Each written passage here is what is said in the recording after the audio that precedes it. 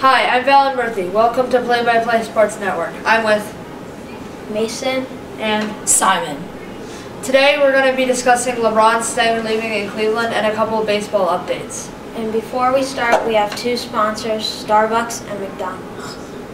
Our first topic is, will LeBron stay in Cleveland or will LeBron leave? Mason, what's your opinion? I think that he'll go to the Lakers with Paul George.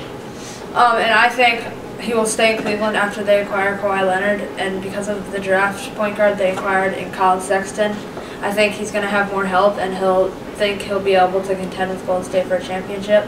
He'll feel more comfortable, and he'll think he can get more rings in Cleveland, so he'll be able to stay. What's your reasoning for why he'll stay in LA? I feel like his time with Cleveland is up, and I feel like he's trying to go somewhere else.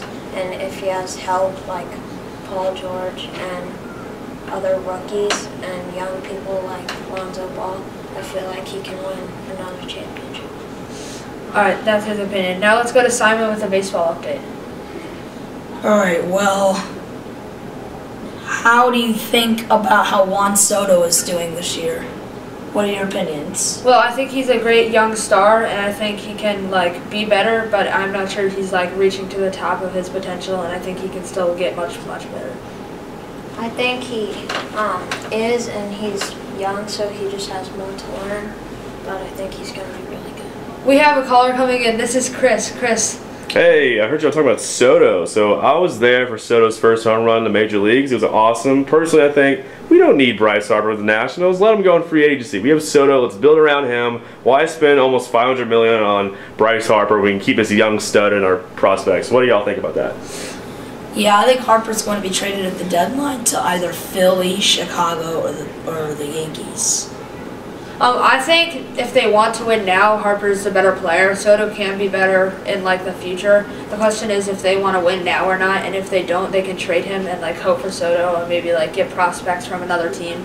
But I think if they want to win now, Harper's a better player. I'm saying right now that Harper's got more experience than Soto, but Soto's having a better year than Harper.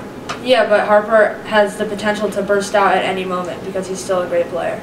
I feel like Harper's a better player, and you shouldn't trade him because even though Soto's really good, he's still really young, and it's risky if you trade away someone that you already know is good. So, yeah. Even though Harper's in a slump, he's still a good player. Yeah.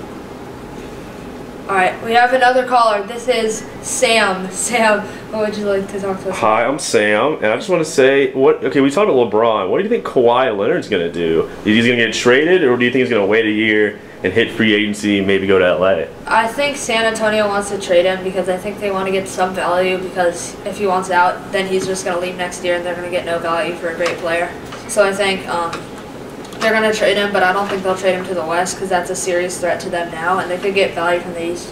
Say a Jason Tatum or a Jaylen Brown from Boston, and they can contend in future years. I don't know, right now, but in future years. I agree with that, and I think that I can't see him staying in San Antonio, so I think he's going to get traded somewhere. Yeah. That's it for Play by Play Sports Network. I'm Valen, this was Mason and Simon. Good night.